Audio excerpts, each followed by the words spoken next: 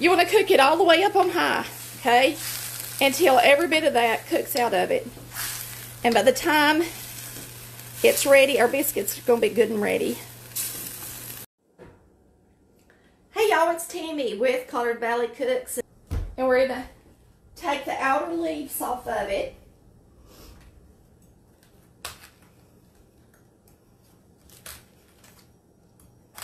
And like I said, not all of us are eating, but I think I'm going to go ahead and make it. And that way it'll be in the refrigerator if we need a leftover. So anyway, all I'm going to do is chop it up.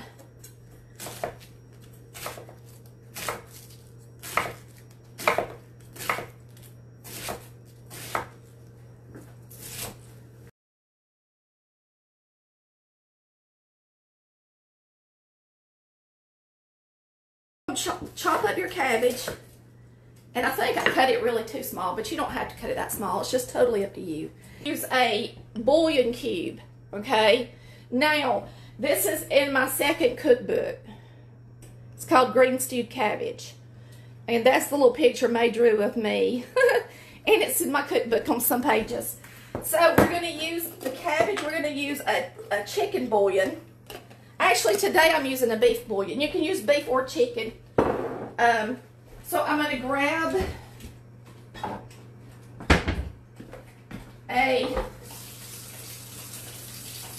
we're going to take a measuring cup, put some water in it. So I'm going to kind of break it apart and put it down in this water so that it'll start melting, because once we fry it just a little bit, then we're going to kind of steam it until all the water has evaporated. Most of the water has evaporated. So we're just going to set that down in that hot water, and we're going to mix it up. And and the more it sits in that real hot water, the more it's going to work, okay? Now we're going to take your butter, and you're going to put it in your skillet.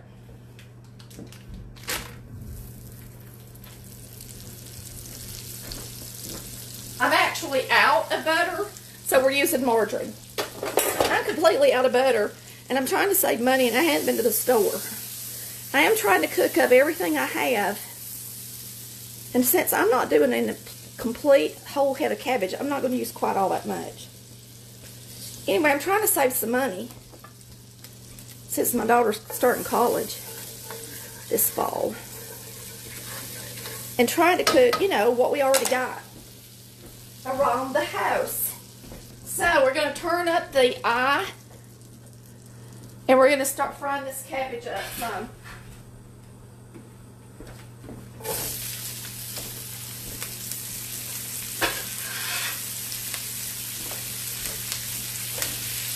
Okay. Now's a good time to salt and pepper it. Uh-oh, we got this big leaf in there. So we're going to put in a little bit of salt, because if you were making the whole batch, the bouillon would be just enough salt and you wouldn't have to add it.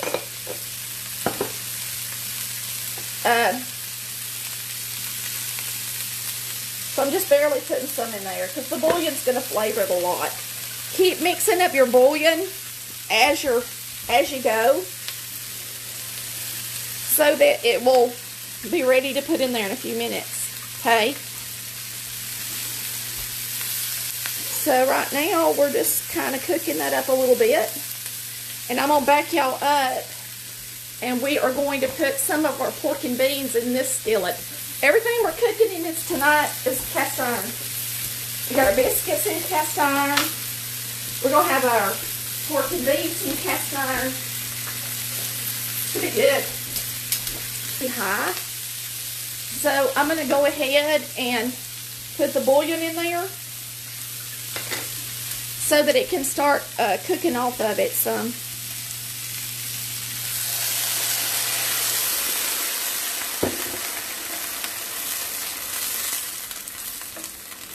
And I just leave that up on a high temperature, y'all, and let it just kind of boil for a minute, okay?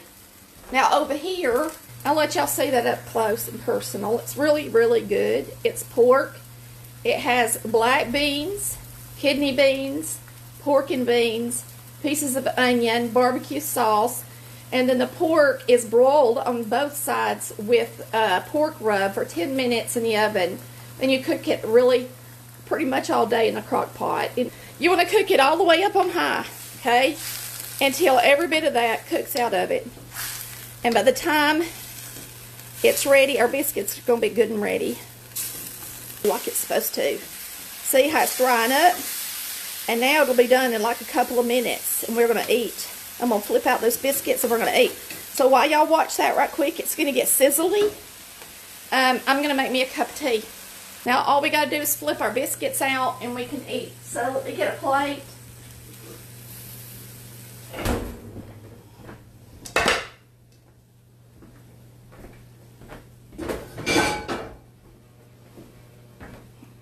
All right. See how pretty they look?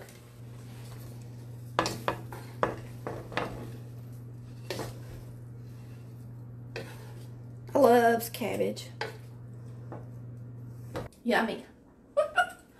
But anyway, I hope you've enjoyed watching Color Valley Cooks tonight, making biscuits and warming up some leftovers and making the stewed cabbage that's in the Volume 2 cookbook.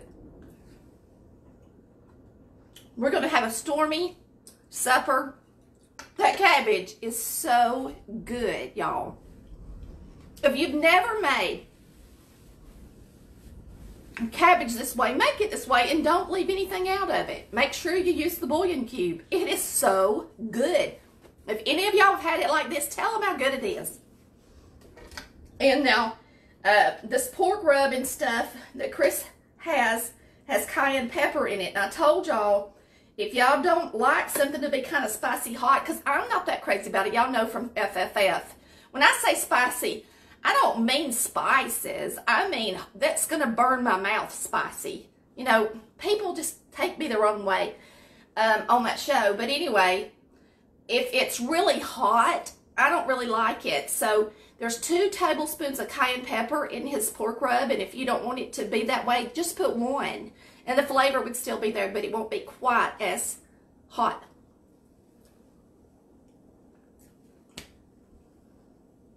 Y'all,